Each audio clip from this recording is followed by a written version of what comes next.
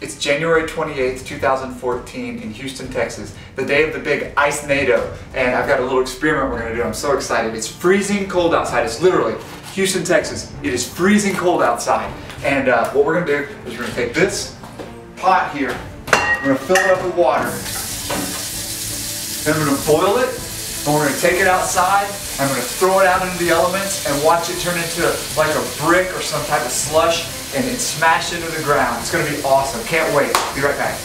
Okay, it's getting really close. It's kind of getting dressed up for the elements out there. But the water, as you can see, is really starting to steam up a little bit. As soon as it gets to be a good roll and boil, we're going to take it, we're going to head outside and just like marvel at science as it turns into a big brick. Good roll and boil. It's freezing cold outside. Houston, Texas. This is it. We're going to throw boiling water out into the elements. Here we go. It's really hot. Oh my God, dude. The water's like bubbling. You can see. Here we go.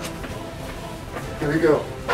I gotta open the door though. I should have thought that. Here we go. Oh my God, it's so cold. It's so cold. Here we go.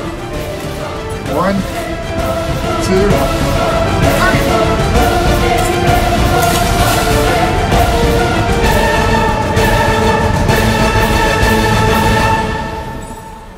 2. What do you think happened? Water's too hot.